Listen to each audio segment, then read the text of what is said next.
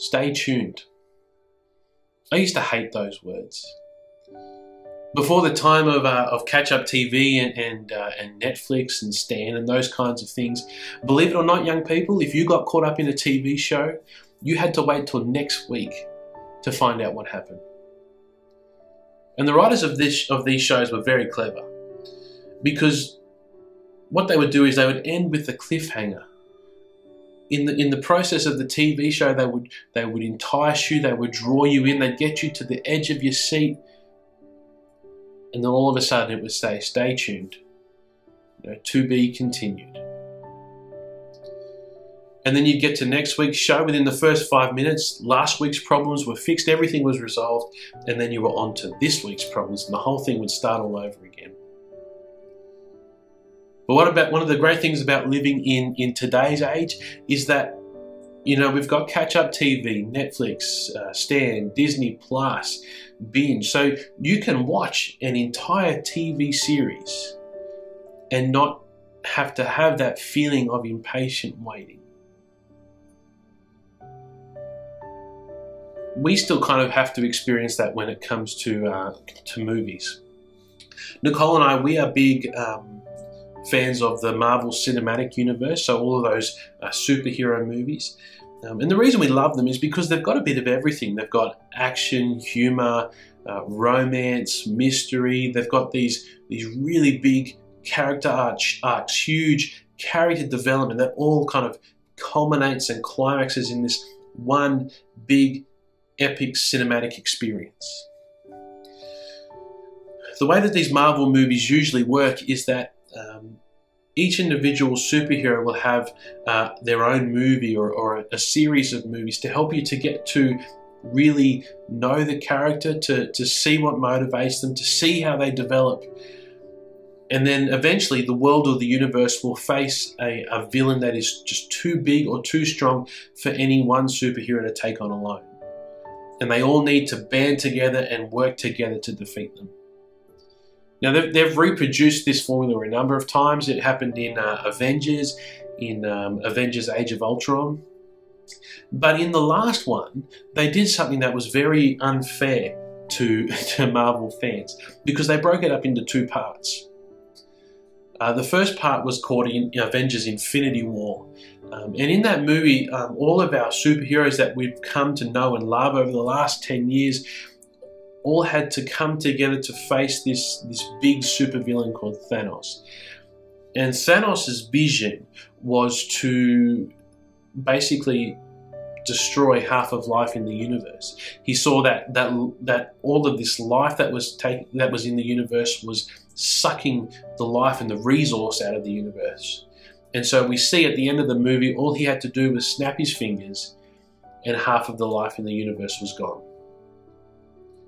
And that's when it came up, stay tuned, to be continued, something big is coming.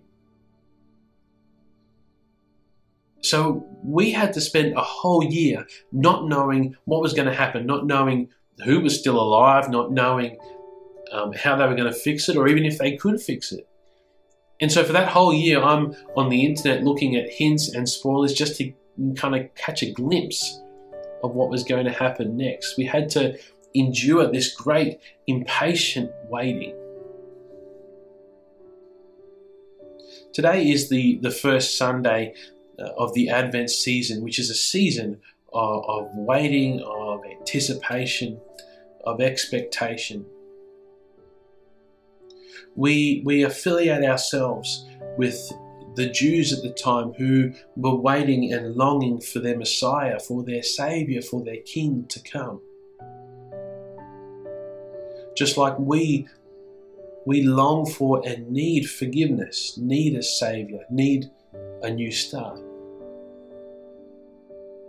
But over the last couple of weeks, what we've been reminded of is that we too are in this period of waiting and longing as we wait for the sequel, as we wait for Jesus' return, when he will come and make all things new and make all things right. We are living in this period of impatient waiting. We're entering into a season with an all too familiar story. It's kind of like our favourite movie that we have binge watched over and over and over again. We know when our favourite line is coming up.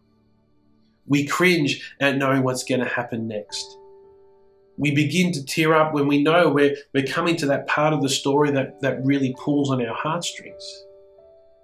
But if this story of Christmas, if the story of the birth of Christ is like a familiar movie, then the passage from today kind of plays out like a trailer, a movie trailer. You can kind of imagine the voiceover setting the scene. But in those days following that distress, the sun will be darkened and the moon will not give its light. The stars will fall from the sky and heavenly bodies will be shaken. The camera then pans over to an image of a fig tree that is starting to sprout new leaves and starting to sprout new life.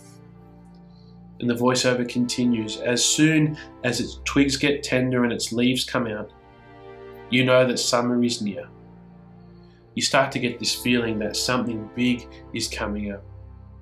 And the trailer finishes by saying, but about the day or the hour no one knows, not even the angels in heaven, nor the Son, but only the Father. Be on guard, be alert, watch. This trailer shapes this all too familiar story of cute sheep, of angels in the fields, of wise men bringing gifts to a blue-eyed, blonde-haired, rosy-cheeked child, which just doesn't make sense because you're in the middle of Jerusalem. It shapes this all too familiar story with kind of a suspenseful, action-filled, ominous kind of tone. The Christmas story read in this way is very different from the G-rated version that we read our kids, the version of the story that we read to Nora. And if we read it in this way, how does it affect us as we approach the Advent season? This season of anticipation and of waiting and of expectation. Are we merely waiting for a baby to be born? Or is there something much more than that going on? I remember vividly this period of anticipation and waiting as a child because it was excruciating. I would say that the reason I remember it so well is because it could almost be borderline as a traumatic experience.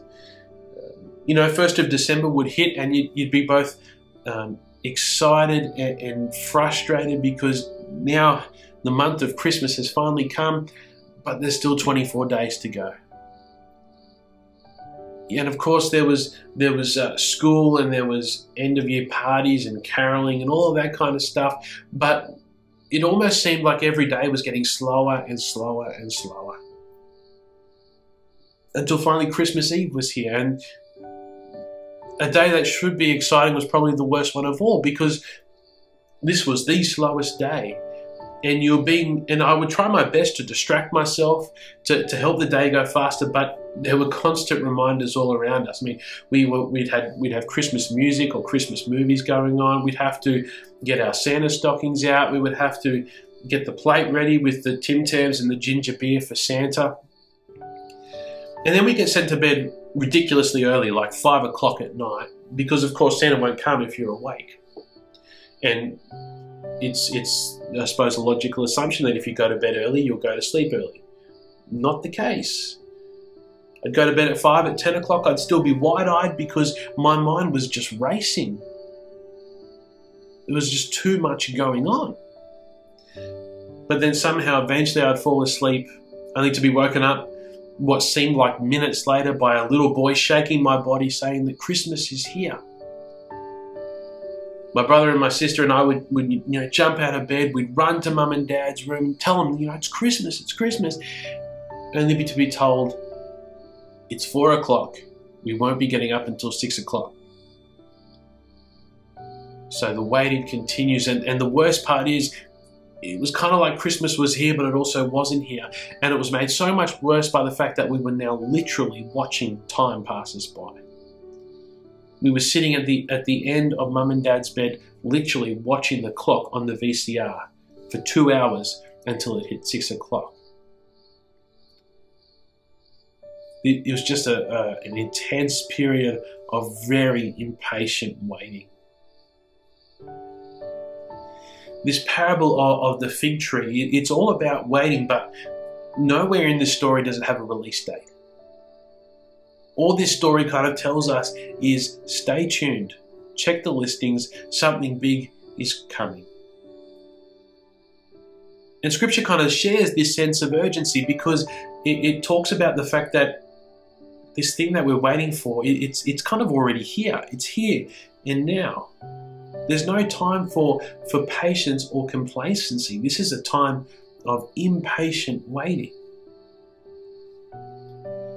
The Christmas story, this all too familiar movie, it fills our hearts with joy and brings back memories. But sometimes we know this story so well that we become complacent. We know how this story goes beginning to end. We know that Jesus was born to Mary and Joseph in a manger, that he was visited by the shepherds, that he was visited by the wise men. We know that he grew up and he rattled the institutionalized religious systems because of the way that he loved, because of the way that he healed the blind, the sick, the deaf, the mute, the lame. The way that he reached out to those with leprosy, the way that he loved those who the rest of society despised. And because of that, he was arrested, convicted, tortured, and eventually executed. But we are so thankful that he was resurrected, that he came back to life, and that through that we can also have new life. We know the story. We buy and wrap the presents, we go to the end of year parties, we might even go to the Christmas Day service, and then the whole thing happens again next year. This special time of Advent for us is not just a time for us to sit around and wait for the birth of a baby. It's a time for us to consider, what is our relationship with the Christ child? What is our relationship with Jesus? With all of the trappings and the practices that come with the Christmas season, how do we use them to be a witness to friends and family, to be a witness to those who don't truly understand the implications of the Christmas season? Just like we have this sense of longing for the Messiah to come, Christ has a longing for us to fall into his arms, to accept his love and forgiveness. He longs for us to be alert and to follow him. But I think this year, possibly more than any other year before, our minds are probably elsewhere. We're constantly bombarded with messages of war and national tension, of global pandemic and disease, of political unrest, of people losing jobs, people are losing lives. And it's kind of, there's a part of us that kind of wants to bury our heads in the sand until 2020 has passed us by. We've lost that sense of hope. This season of Advent is not a time for us just to sit around and wait patiently for Christmas Day to come. We wait impatiently. Like we wait for those movies, counting down the days to a new release. We count down the days to when Jesus, the personification of hope for the world, is born. This Advent season could be amazing for all of us if we stay alert. Imagine if we came into this Advent season as if we'd never heard this story before. I mean, that's every Christmas, that's the prayer that I pray for myself. It's the prayer that I pray for you. That you would experience this familiar story with almost fresh eyes. That you could hear the story as if you've never heard it before. As if you've never seen the movie. How would this story impact us differently if we didn't just breeze past the script that we know so well? That if we actually listened to the story that we're going to hear about over the next coming weeks and pretend as if we've never heard it before. What parts of the story are really going to stick out to us? Who are the characters that we affiliate with or that we can see ourselves in? What would it look like for us to be alert during this Christmas season, to not miss the beauty, to not miss the miracles, to not miss the calling of Christ? What would this Advent season look like if we were already out in the fields with the shepherds, ready to receive the message from the angels? What if we were already with the wise men, looking up at the sky, studying the stars, waiting for that thing that we've been longing for our whole lives? Stay tuned. Be alert. God is going to do something amazing during this Christmas season. Something big is coming. So stay tuned. My prayer for myself and my prayer for you is that you would experience this Christmas story, this familiar story, this favourite movie of ours, that you would experience it as if for the first time this year. My encouragement to you would be to press into the Holy Spirit. We believe that the Holy Spirit lives in the heart of every believer, and that the Holy Spirit is a spirit of revelation who wants to reveal to us himself. And so, be in prayer. Ask that the Holy Spirit would reveal to you the parts or the message of the Christmas story that you need to hear this year. That he would reveal to you the Christmas story fresh and new.